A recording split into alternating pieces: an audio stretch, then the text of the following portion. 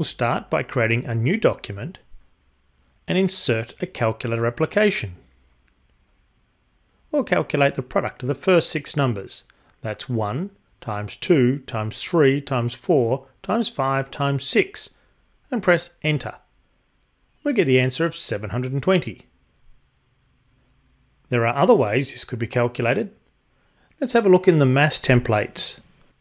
The capital letter in the Greek alphabet, pi, corresponds to calculating the product of a set of numbers. Arrow across and press enter. We need to use a variable to represent each of the numbers 1 through to 6. I'll use n. Press tab. N starts at 1. Press tab again. N finishes at 6. And press tab. We want to find the product of each of the values of n. And now press enter. Of course, we get the same answer. This type of calculation is so common it actually has its own symbol, the exclamation mark, or factorial. Press the punctuation key, then again to automatically move across, and press enter. And then enter again to calculate the answer.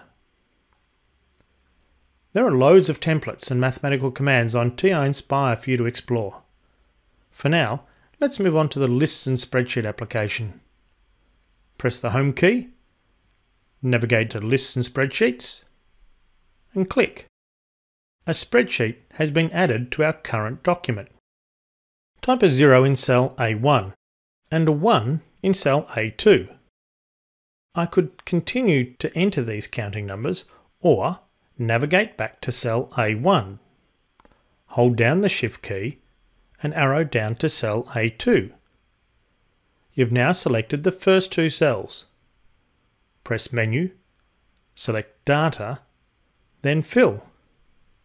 Now arrow down to cell A8 and press Enter. The calculator automatically identified and filled in the pattern. Now navigate across to cell B1. We're going to put a formula in here, and just like Excel, formulas start with an equal sign. I want to write a fraction. Press Ctrl followed by divided. I'll calculate 1 divided by, and press Tab to navigate down to the denominator, the quantity in cell A1. Factorial. Make sure it's only the denominator that has the factorial sign. Now we want to fill that expression down for the first 8 cells. Notice that the formula can be seen at the bottom of the screen and the calculated result in the actual cell. The spreadsheet in TI-Nspire works just the same as a regular spreadsheet. Now return to the top of the list. I'll give the list a name. I'll call it Data. I'll call the first list N. We could return to the calculator application. Instead, let's insert a notes application.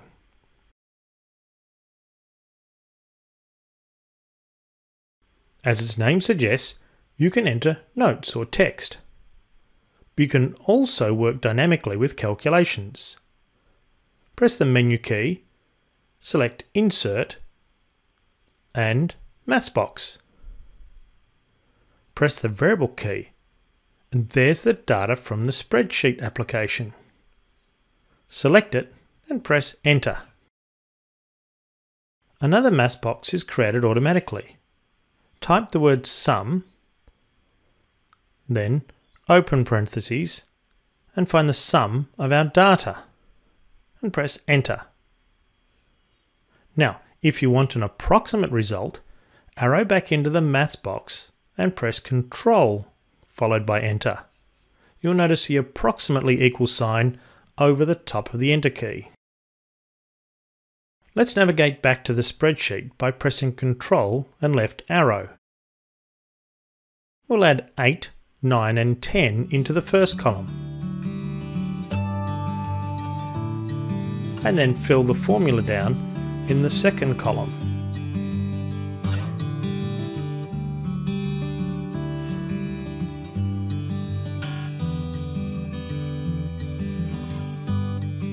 Now let's go back to the Notes application. Press Ctrl followed by right arrow. Notice that the calculations have been updated. Unlike the calculator application, computations in math boxes are dynamic and will update automatically. Okay, moving right along, press the Home key and insert a Data and Statistics application. The data from the spreadsheet is randomly sprawled across the screen. We could use the touchpad to navigate down to the x-axis, or just press Tab. We'll put N on the x-axis and press Enter. Now press Tab and put Data on the y-axis. Now we have a scatterplot.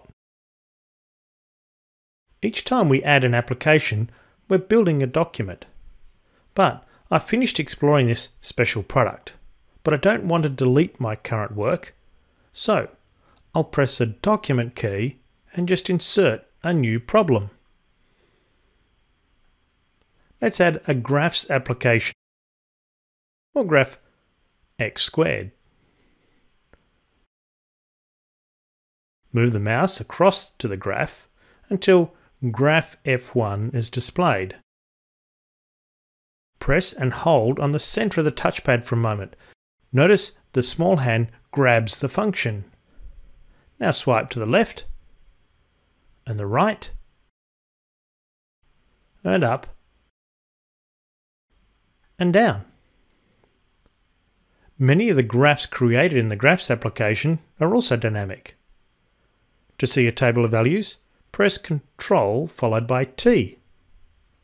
Now grab and flex the graph again. Even the tables are dynamic. Now let's insert a geometry application.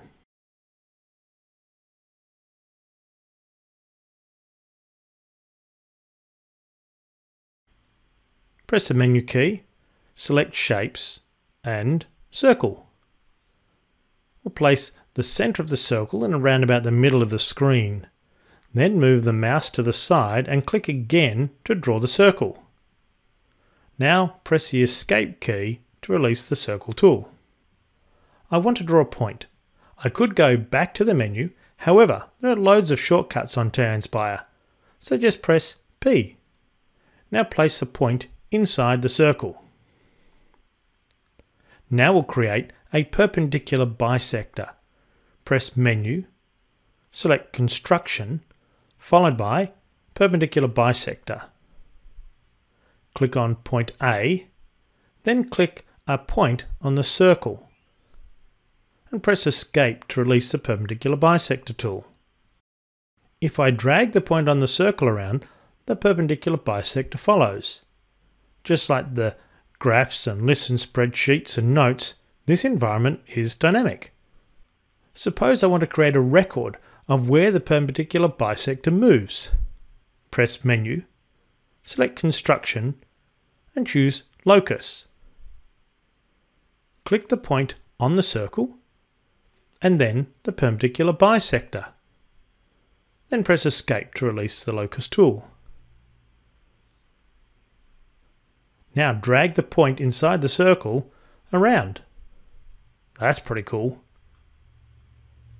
We've created a document with lots of beautiful mathematics. Press Ctrl and up and you'll see all the pages and applications that we've created.